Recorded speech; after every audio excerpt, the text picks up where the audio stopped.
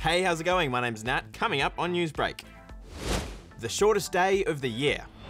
Spacewalking astronauts. And a fake Mona Lisa? But before we get into it, why don't you hit subscribe? Why don't you? Why? If you've got things to do today, you better hurry.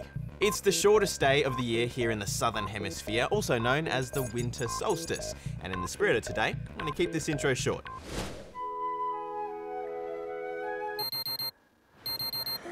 Shortest day of the year, least daylight hours. But I have so many things to do. So why is today so short for us here in the Southern Hemisphere? As you might already know, our Earth is on a tilt, and today's winter solstice marks the moment when our half of the Earth is tilted the farthest away from the sun. Therefore, we get less sunlight, which gives us shorter days. Oh no, I'm running out of time. Today, the other half of the Earth, the Northern Hemisphere, is actually tilted closest to the sun. So it's the longest day of the year for them, aka the summer solstice. Which must be nice for them. We're running out of time! The summer and winter solstices are marked with some long-running traditions. In England, thousands of people are allowed into Stonehenge to watch the sunrise over the rocks. While down in Antarctica, Aussie expeditioners go for a sub-zero swim. You see, at this time of the year in Antarctica, the sun only rises above the horizon for about 2.5 hours. But after the winter solstice, they slowly start to get a bit more daylight. As for today, though...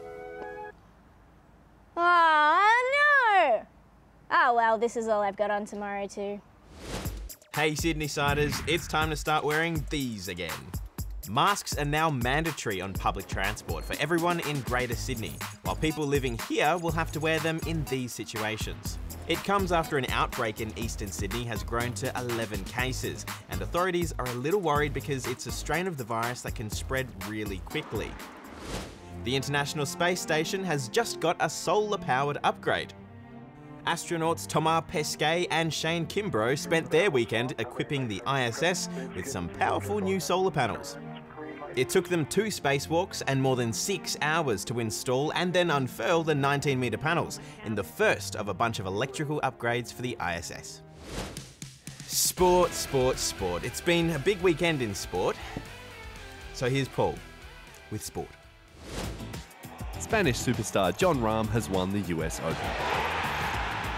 It was a neck-and-neck race between him and South African Louis Oosthuizen.